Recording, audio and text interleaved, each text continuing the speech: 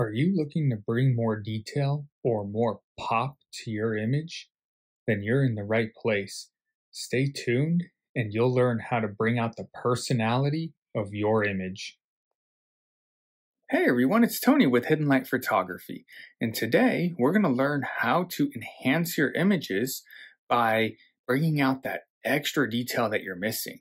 And we're going to do that using a tool within PixInsight called Local Histogram Equalization. And that tool adjusts everything from the smallest of structures all the way to the largest of structures. So if you haven't done so yet, hit that subscribe button. I don't want you to miss out on any valuable information. Also, check out my Unlocking the Universe video, as that's a video index to all of my PixInsight tutorials. And I'm also going to have links to them in the description of this video as well. So let's head on over and learn how to use Local Histogram Equalization. To find Local Histogram Equalization, what you're going to do is go to Process, All Processes, and Local Histogram Equalization. And this is what the box looks like. As you can see, there's a few things to adjust here.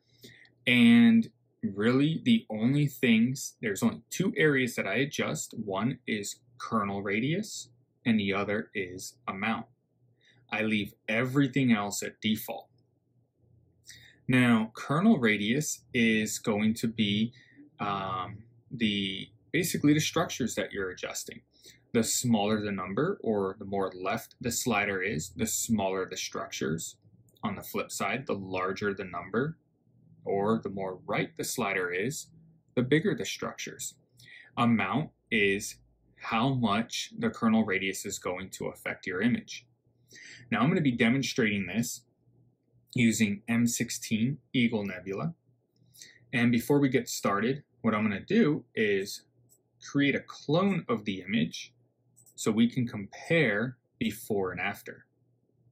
Now, let's go ahead and open up a preview, and what you're going to see immediately is what this is doing to this image. Let me move this clone out of the way. Now, you can see that is a lot of adjustment. Here's before, here's after. What I like to do is leave amount at 1 so I can see exactly what's going on over here.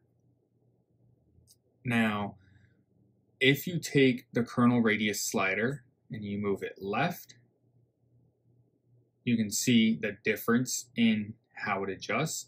On the flip side, all the way right, you can see how that adjusts.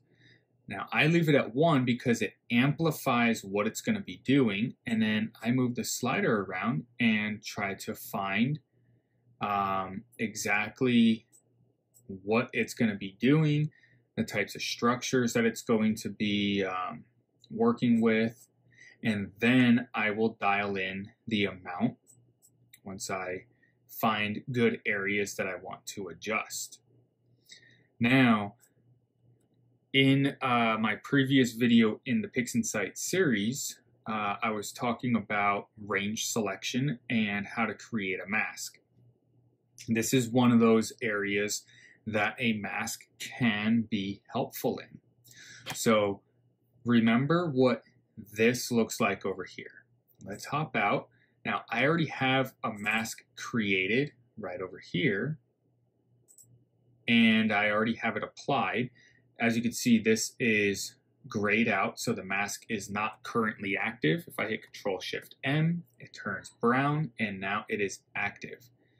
Now let's bring this up, and you can immediately see the difference in how much that's affecting. Let's hop out of here. Let's unapply the mask and open this up again. You can see the massive difference here. This comes into taste, and this comes into how busy the object is that you're working with. If you have a lot of areas in here, it might be a good idea to apply a mask to reduce how much local histogram equalization is actually affecting your image. So again, this is one of those things where you play with it both ways. You use local histogram equalization with and without a mask, and what do you like better? There's really no wrong or right answer in this. It's all about taste and making your vision become reality. So let's work this without the mask, and let's see what we can get. Now, my general rule of thumb and what I found works best with the data that I have is a kernel radius of 20, 80, and 256. No rhyme or reason for those numbers, just what I've found over time that works best with my data. When I have a new object or target that I imaged, I will go ahead and play with the sliders here and just kind of browse and see what looks best and what I like to be adjusted. So let's go ahead, just for sake of example here, let's start with 20. And let's dial this back. And the preview button, if you hit it and you see real-time preview, that is before. And then you see real-time preview with your process on it, that is what you're actually adjusting. So we got before and after. Before and after. Now, a little word of caution here. It can get very exciting to do this and bring out those details. Keep in mind, it can sometimes be overdone. This right here, just like saturation, less is more, right? You can easily overdo it and really make your image look synthetic and overly processed. And if that's your taste, that is perfectly fine. This is your image. But it can be overdone. So, just be careful, subtle little adjustments at a time. I accidentally hit apply on that. So let's go before, after. Now, I don't know if your screen is able to pick this up, but right around in this area over here, you can see where it's actually making its adjustments. Let's bring this up just a little bit more, just a hair more. Here's before and after, before and after. Let's go ahead and accept this. You can either hit apply or close out of the preview, grab the triangle and drag it over. So let's reopen this preview and let's go to 80. Let's see what this does. Here's before and after. Before and after. Bring this down just a little bit. Now, not using a mask is going to affect your entire image. Using a mask can centralize it in certain areas depending on how you have your mask set up. So keep that in mind too. Do you want to work on just specific areas of your image, or do you want to work on the entire image? What I'm looking for here is just subtleties of the change, and do I like exactly what I'm seeing? Is it getting overdone? I think that might be a little bit overdone, so I'm going to dial that back just a hair.